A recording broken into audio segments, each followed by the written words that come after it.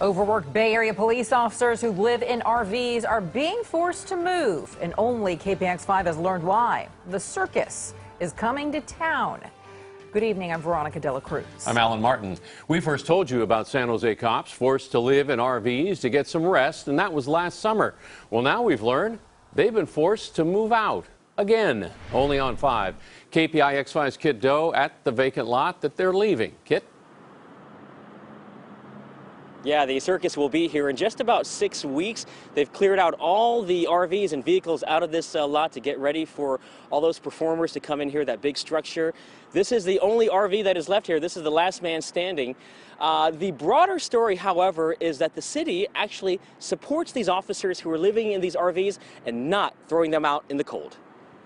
When the big bright red signs went up in this parking lot, warning all the San Jose police officers living in RVs to get out by December 26th or risk getting towed, the president of the Police Officers Union said his phone started ringing. Things are changing, so the circus is coming to town.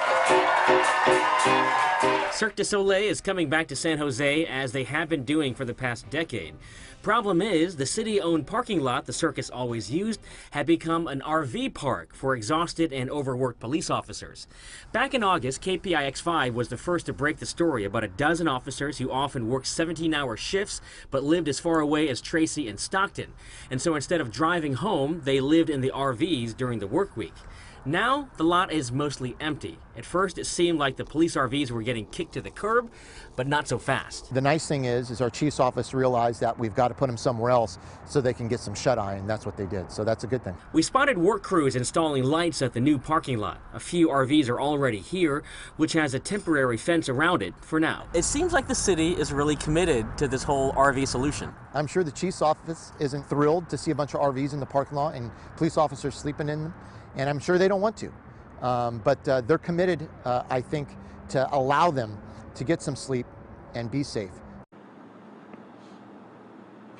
And a quick update on the police staffing levels. The good news, there are 30 brand new recruits in the police academy right now. The bad news, just as many officers are either retiring or leaving to other departments next month. We're live in downtown San Jose. Kiet Do, KPIX 5.